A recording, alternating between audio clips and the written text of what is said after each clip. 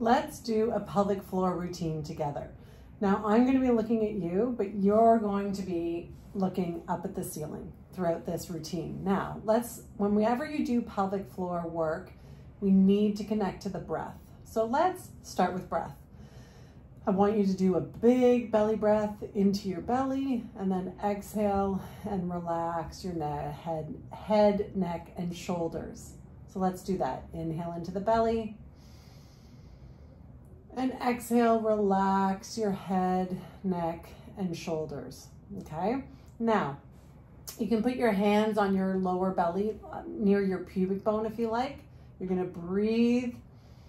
Get the breath going initially into your hands, and then imagine it going to the sides of your lower ribs, and then imagine it going down towards the floor in your lower back.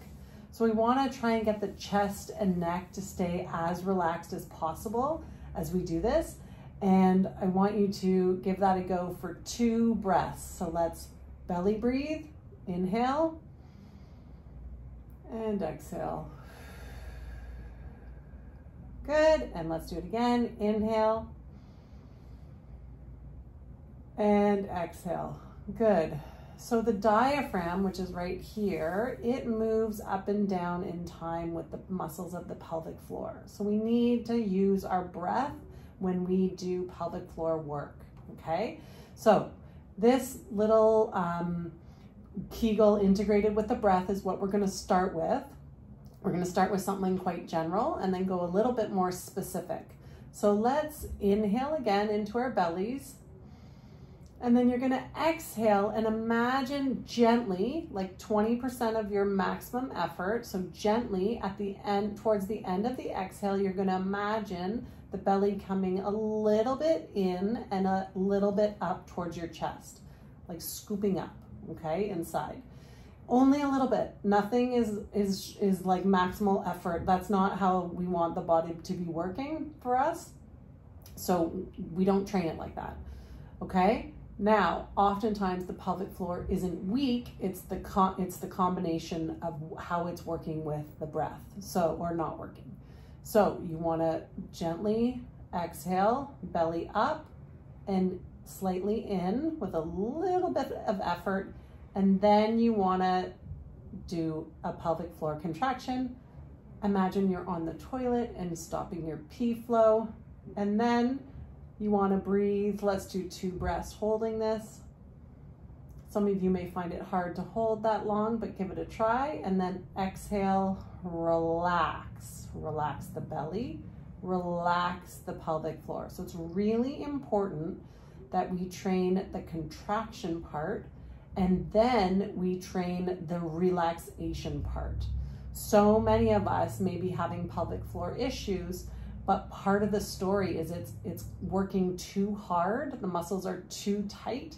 So we have to consciously practice relaxing it. So how do we do that? We have to contract it so that we can feel the contrast, right? Relaxing it. Let's do it again. Let's do 5 of these together, okay? So exhale. And belly in slightly up towards the chest. Do a little tiny Kegel, the whole pelvic floor contracting. Hold for 2 breaths.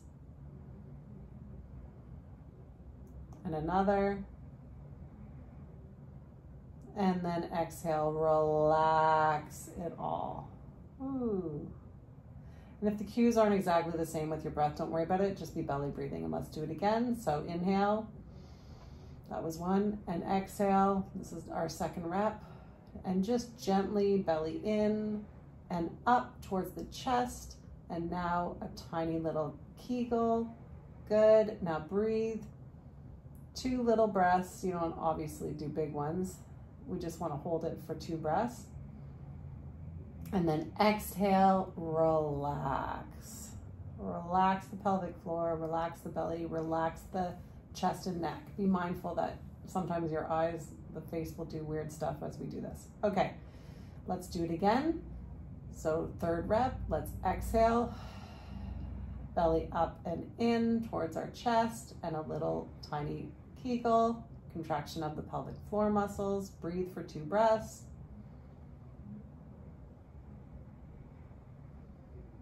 And exhale, whoo, Whew. Now feel that contrast of the relaxation. And some of you might be surprised it's not easy to feel that. Now let's do our 4th rep. Let's exhale. Belly in and up slightly towards the chest, and contract our Kegel muscles, our pelvic floor. Hold for 2 breaths. 1 and 2.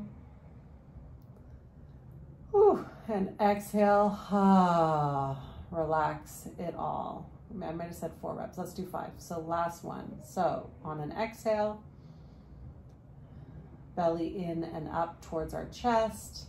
Slightly contract your Kegel muscle. Inhale. Exhale. Holding it. Inhale. Exhale. Holding it still. And then exhale. Relax the pelvic floor. Relax the belly. Relax the chest. Relax the neck. Great. Now we want to move this later. This is a great way to start. Later we'll move it into a seated position. Now the pelvic floor is made up of slow twitch muscle fibers and fast twitch. So we have to train the fast twitch, like a sneeze, right? Whoop. They've got to be alert to quickly contract when they need to. So let's do that together now. What you're going to do is that contraction again. So exhale, belly up slightly towards the chest and in, contract the pelvic floor. Now you can put your hand here if that helps, and you're going to breathe out.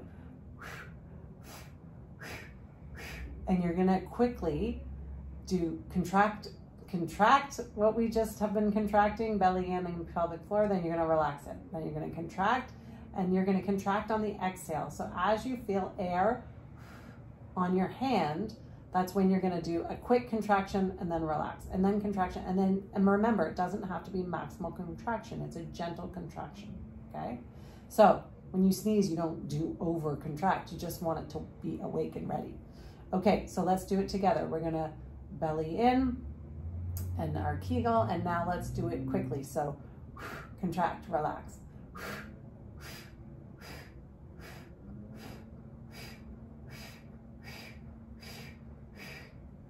Awesome, that was 10. We'll relax for a moment and we'll do it again. So just to review, it was belly in and up, a little Kegel, gently. And then every time you exhale, you're contracting that area. And then when you inhale, you relax it, but it's quick. So let's do it again. Belly in slightly, do a Kegel, and let's exhale.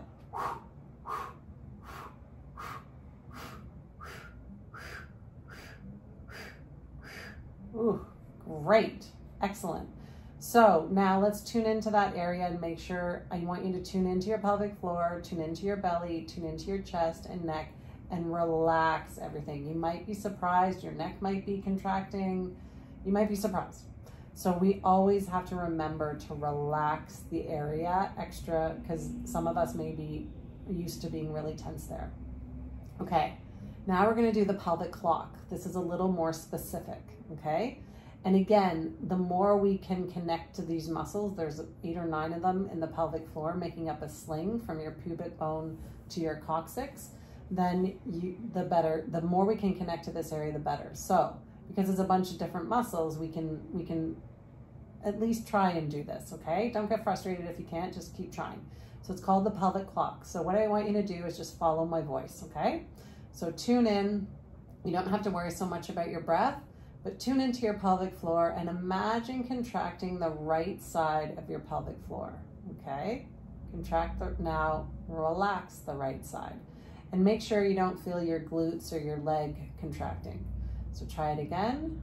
You can just contract that right side of the pelvic floor. Then you're gonna relax it. Now you're gonna contract the left side of your pelvic floor. Good. And then relax it. Let's do that again. Relax your whole body. And then imagine just a slight contraction of the left side of the pelvic floor. Good. Can we do this for real? Probably a little bit, but it's more the intention of it, okay? So you might have found one side easier than the other. That's very normal.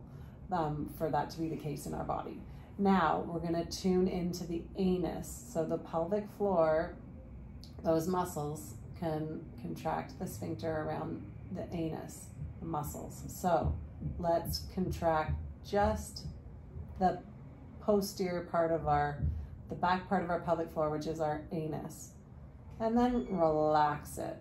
Good. Now we're going to contract the middle around the vagina.